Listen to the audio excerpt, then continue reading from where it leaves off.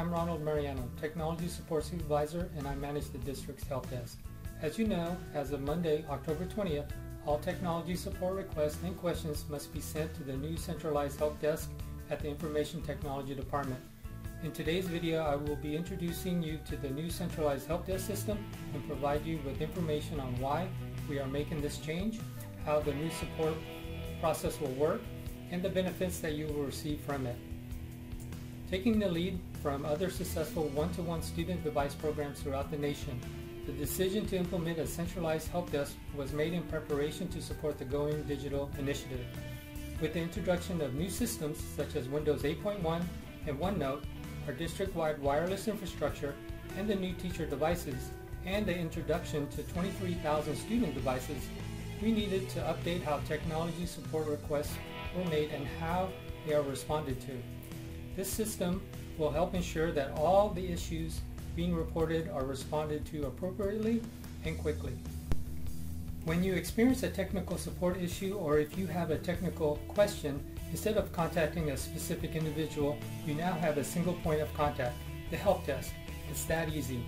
You can continue to email the help desk at helpdesk@musd.net or call us at 858-0911. With our new help desk system, you now have the option to submit your technical issues and questions to us online at helpdesk.musd.net. I will be showing you how to use the system in tomorrow's video, but we invite you to check it out now. As new requests are generated into the system, the help desk staff will make an attempt to resolve the issue remotely. If they are unable to resolve the issue within a short period of time, or if they are unable to reach you on their first attempt, the issue will be immediately reassigned to the appropriate IT staff member or your digital support technician. The Information Technology Department also expanded the help desk support coverage hours to 7 a.m. to 4:30 p.m., along with providing coverage through lunch. And for those of you who prefer to call the help desk, we now have a new call queue system that will provide you with the option to hold for the next available technician or to leave a voicemail. There are several benefits of the new centralized help desk. 1. There will always be staff ready to address your issue. A pool of highly qualified technicians are monitoring the help desk so that you know your issue will be responded to right away.